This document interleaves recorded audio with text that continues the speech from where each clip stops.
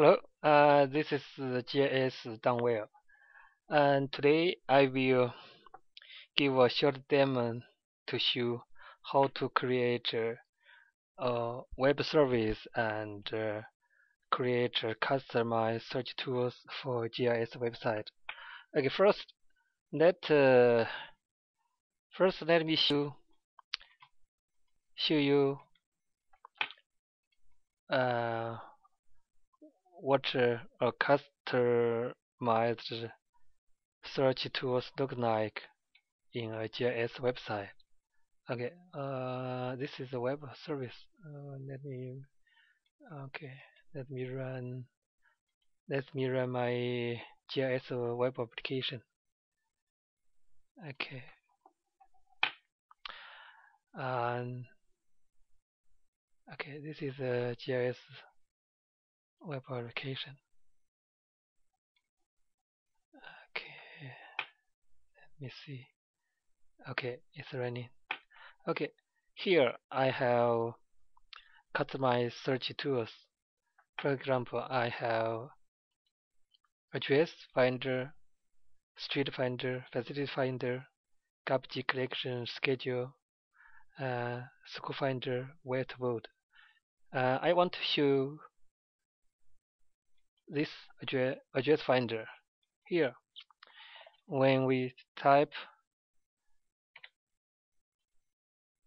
and then we get a pop-up menu, we can select address and then we just click the find address and we find this address, its geographic location. And now I will show you how these customized tools are created. You can see here I have a text box. When I type in, it will automatically pop up a drop-down menu or list of addresses. And actually, this is the information is come from a web service. Okay, let me show you the web service. For example, I have the web service is called auto complete DLL web service. So in this web service, actually, I get the data from an ArcSD Oracle database. We select the location, actually is the address location, and based on the prefix text here. And when we have this web service created, we can go to the default ASPX and we can let me find where is the address finder.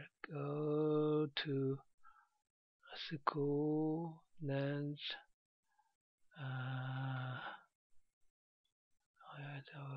okay, update and school facility.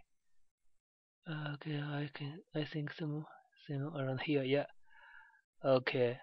Here we use the Ajax toolkit or the complete extend and to link that web service to this text box. We set that a web service and web service link to the target control ID to text address text box.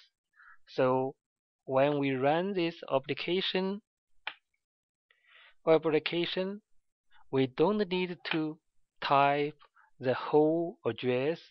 Sometimes people if they are not familiar with the address in the city, they don't know what is the address looks like.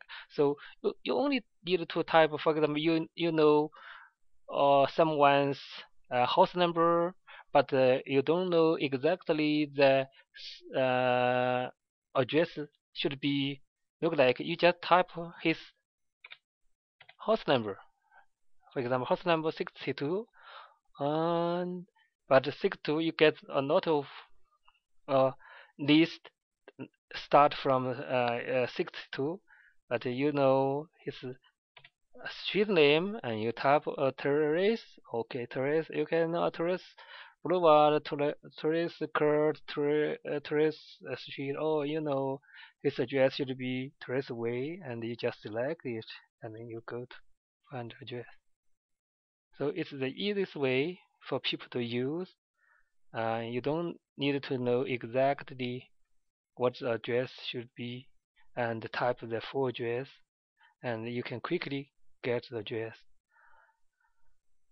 Okay, and that's the one way we create a customer search tools. But here we have other search tools, and all of them use the same skill as we just demoed here. And when you can create one customer search tool, you can create another. It's easy for you to create another search tools, and you just change your data source and find get. You see, for example, the street finder.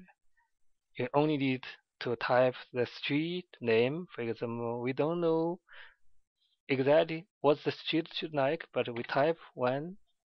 Oh, you see, one avenue, one street, and for example, we type alphabetic, we type T. Oh, we have 10 avenue, etc. And we just go to find. It's easy, right? Okay, and that's all for today. And thank you. See you next time.